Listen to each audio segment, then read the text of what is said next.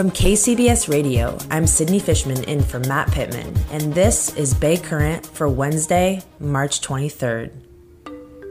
Listeners should know that this segment contains material that could be triggering for some people. The Golden Gate Bridge is a towering symbol of San Francisco and a gorgeous reminder of the history of infrastructure in the city. But the glimmering landmark has a grim history and shows the trauma behind suicide and mental health issues in the Bay Area. According to the San Francisco Chronicle, more than 1,800 people have fallen to their death from jumping off the Golden Gate Bridge since its creation, and 21 confirmed suicides happened from the bridge just last year. The Golden Gate Bridge Highway and Transportation District approved a suicide deterrent in 2014, but it's taken nearly 8 years to become close to finishing. But now, bridge officials expect to finish a $206.7 million barrier by the end of next year to break the fall of any person hoping to jump to their death. The net, which is made up of stainless steel, will be attached to both sides of the bridge. But even though the barrier should be finished soon, there has been a huge amount of obstacles, including political opposition to the barrier and construction delays. And some Bay Area locals are saying the barrier is not visually pleasing. But others, like Dayna Whitmer, one of the board members of the Bridge Rail Foundation here in the Bay Area, says this barrier will help bridge the gap between life and death. The idea is that when somebody jumps 20 feet onto steel cables, they will have that time to reflect. They will be seriously or significantly injured. And this is marine grade steel. It'll flex a little bit, but it won't collapse. And, skin is a little bit more tender than steel. So people will probably get lacerations and potentially broken bones. I know a big concern has been that they will manage to get to the edge and jump again. But normally people, once they have an opportunity to stop and think about what they're doing or what they've done, they kind of take a step back mentally and say, I really didn't want to die. I just want to be out of my pain. But when you jump off the bridge, you have 4 seconds and before you hit the water. And you don't have time, even if you regret it, the second you let go, you don't have time to do anything. And you're more than likely going to die. Very few people survive that jump. So it's convincing them that they may go somewhere else.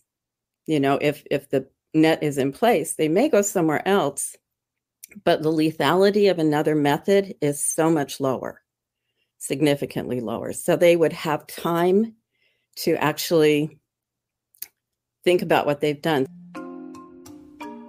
Whitmer has a personal experience with suicide in the Golden Gate Bridge. Her son died from jumping off the bridge in 2007, and she was never able to recover the body. She says that the Golden Gate barrier has become a life goal for her and other families who have dealt with suicide, and that their advocacy work has helped secure the barrier's completion. I lost my son Matthew in 2007, and I was trying to figure out what was going on, what I could do. We never recovered his body. And so I was looking around on the web and stuff and came across Bridge Rail, emailed them, and immediately got contacted by Dave Hull, who was the president then. And we talked quite a bit. And then he said, would you like to talk to other families? And I did. And 2 more people called me that evening. So Bridge Rail already had families assisting them, or at least talking with them when I came on board. In the 3 months following my son's disappearance, there were 3 other families, and we pretty much became each other's support groups. Some of the big barriers was the money, was getting the money. So it was a lot of the myths that surround suicide, and that a lot of the board of director members believed is that they would just go somewhere else. And a lot of the public does too. And it was educating people about that they won't if they have time. So why is the Golden Gate Bridge a symbol for people who are thinking of suicide? And why is it common for people to use the bridge for this purpose? It's very easy to get over that railing. A 5-year-old child was able to climb over that railing and fall to her death. It was at her father's request, and he followed her. So it is easily done.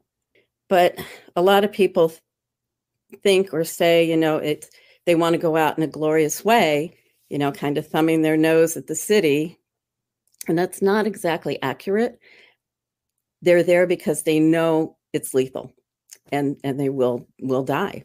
And the biggest push for the families trying to get this done is we didn't want anyone to have to go through what we did, especially the families who knew they lost somebody, but we didn't get body recovery.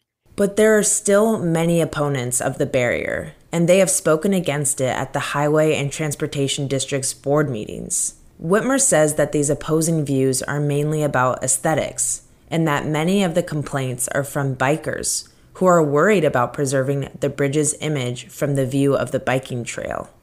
One of the bigger complaints that we ever had was from people who said the aesthetics would be really bad. They didn't want to see a barrier. They were concerned about the net and what that would look like.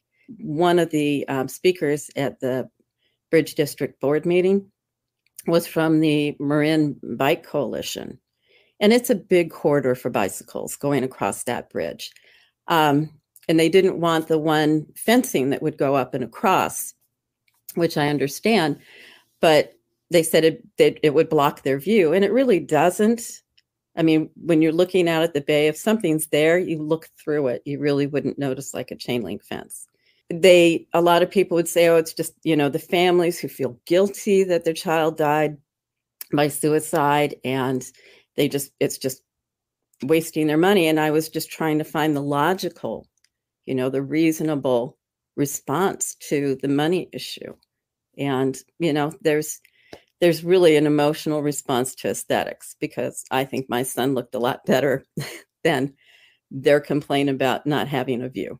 Whitmer says that she is thrilled that the barrier will be completed, but her feelings are bittersweet because mental health advocates have been pushing for this project for a very long time and with little results. The emotions for us is we've waited too long for this. The Highway Patrol tried to get this started back in 1939, and there have been pushes about every decade to get this done.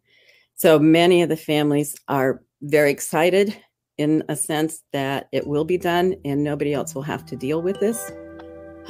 But it's really bittersweet because it wasn't there to keep our children or our loved ones from jumping.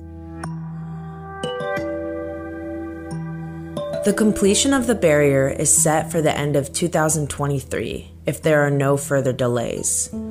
If you or anyone you know is having thoughts of suicide, text BAY, BAY, to 741-741 for free 24/7 confidential crisis support from Crisis Text Line. You should also call the San Francisco Suicide Prevention Crisis Line at 415-781-0500.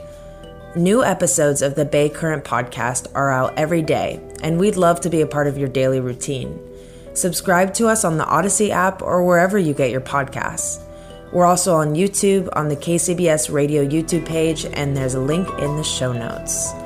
For Matt Pittman and our team at KCBS Radio, I'm Sydney Fishman, and we'll chat with you again tomorrow.